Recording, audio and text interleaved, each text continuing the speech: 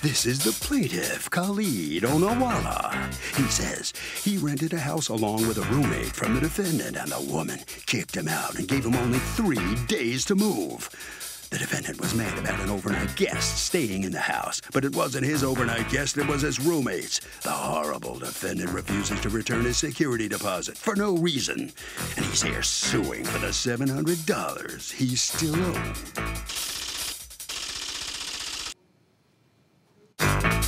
This is the defendant, Vivian Scott. She says the sneaky plaintiff tried to move someone into the house under her nose. So before things escalated, she told him he had to move out. She returned $1,000 of his security, kept $350 of it because he didn't return the key, and she had to change the locks. So she owes nothing.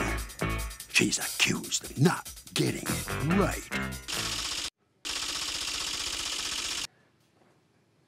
All parties, please raise your right hand. Welcome back to the People's Court. Next case in the docket. The plaintiff rented a house from the defendant, says she kicked him out with 3 days' notice, and she accused him of bringing in an overnight guest, which he denies.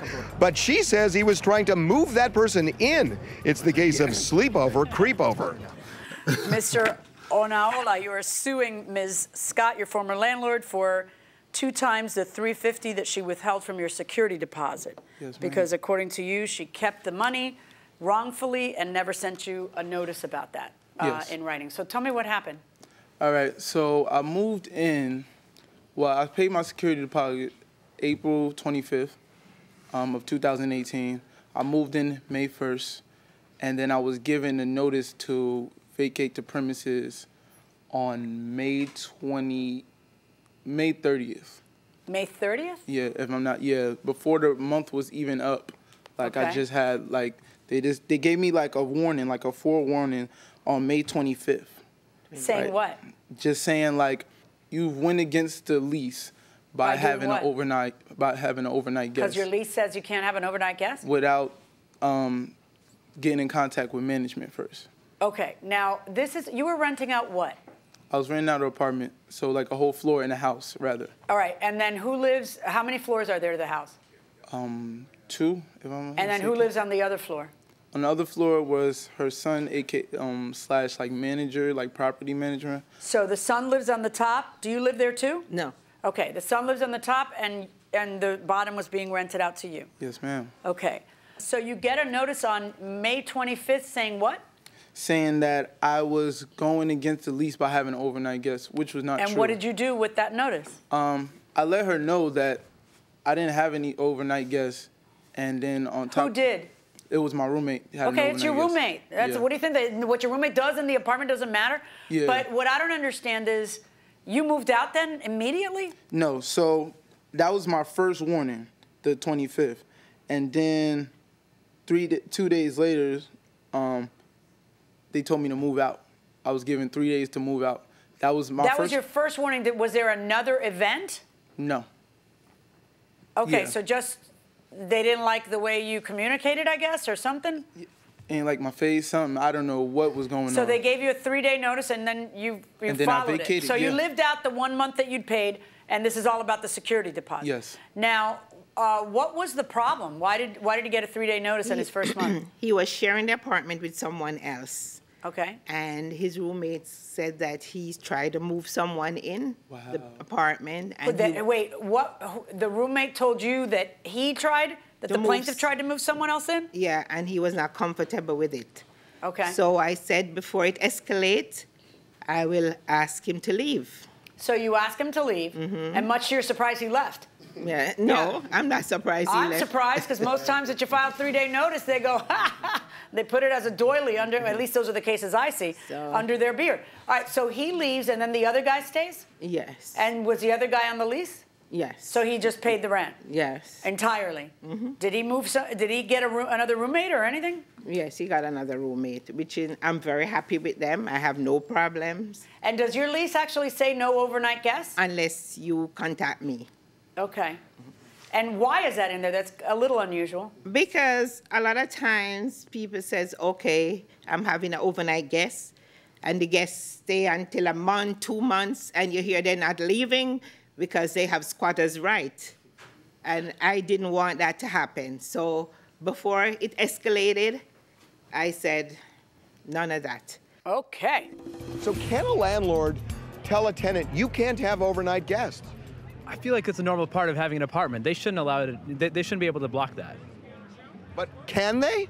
I think they can because the landlord is the one that like actually owns the property, so he's able to. You can make that kind of a rule where you can't bring a guest in overnight once? I'm just wondering how the landlord knows that there's a guest overnight. Well, if it's a house, say, then they're both living together. I don't know. Going inside the courtroom. Now, you kept $350 of his security deposit. Yeah, because he was supposed to return the key. I gave him 5 days, business days to return the key. He didn't return the key. So I had to get a locksmith. When you say you gave him 5 business days, did you send him some kind of letter or something where you gave him 5 business days? Yeah, he got a notice to return the key. Say it again. Yes, he got an email from my son, who was my property manager. Okay, may I see the email? Let me see. Let me see if I have that copy. Did you get an email from her son saying return the key? No. Well, why did you take the key with you to begin with? I thought I was going to give it to somebody, and I couldn't Why don't you give it to your roommate? Did you not know your roommate was staying? No, I didn't know. I don't have Of that course one. you did. You know your roommate's staying because you see that it's May 31st and he's not packing. Yeah. Yeah, so you know the roommate's can't. staying. But So why I don't you didn't just know. leave the key behind or put it under the mat? Or put it under the landlord's mat up top? He wasn't, the son moved out by that time. He moved out like in the middle of the month, so it was So why nobody. don't you just leave it in the mailbox? Leave it under the mat. Why didn't you do that? I didn't think to do that, Judge. Okay, well then Judge, she had to change. Excuse me. Yeah. The door has the mailbox can be dropped inside the apartment, so he could have threw the key inside. Oh, it's like one of those little Yes, like things yes. like in Harry Potter? Yes. And so it comes in like Yes. that and of my youth really, because we had that when I was young in New York. But so he could have done that. He could have dropped the key. Yeah, why'd you do inside. that? Why didn't you do that? Yeah, I didn't think to. Okay, you didn't think, yeah. but now you're not thinking caused her to change the locks because there's a guy out there who's angry with a key. So See, she needs to protect I emailed her to ask, and I wasn't angry. I emailed her to ask like, what do I do going forward? And they weren't. When even, did you email her? You didn't Like, right email after- me. Hold on, don't talk to him Sorry. directly. Go ahead. Right after I moved out, I Okay, said, let me what's see the your process email. going forward? Yeah, I got the email. Did you find the email from your son? No, he was emailing my son. He wasn't in contact with me because my son was managing the property for me. Okay, but you said your son sent him an email asking him to return the key and giving him 5 business but days. I Let was me see looking that through email. my paper, but I couldn't find it. Well, who writes this email? Your son? Thank you for taking the time out of your busy schedule to read and respond to my email. I've spoken to Lauren and been informed that you failed to return the keys. Please be, who's Lauren, your roommate? No, Lauren is her son. Lauren is who my was son. acting as the property manager. Okay. So this is you then writing. I've spoken to Lauren. I have been informed you failed to return the keys. Please be advised you will be charged a fee for that. Please be advised that you will be notified when a check is mailed. I understand the fee to replace the key, you said on June 19th. To an extent. To an extent. Well, what Yeah. extent? Just not to the $350 extent? Yeah, like $350 for However, a I lot. left the apartment completely empty, so I don't agree with any leftover items. Why was it so expensive? Did you pay a locksmith? A locksmith. May I see the receipt from the locksmith? Okay, who are these texts with? And who supplied these texts to me? You did? Yeah. Can I see them in your phone? Yes. This is her son calling and threatening me.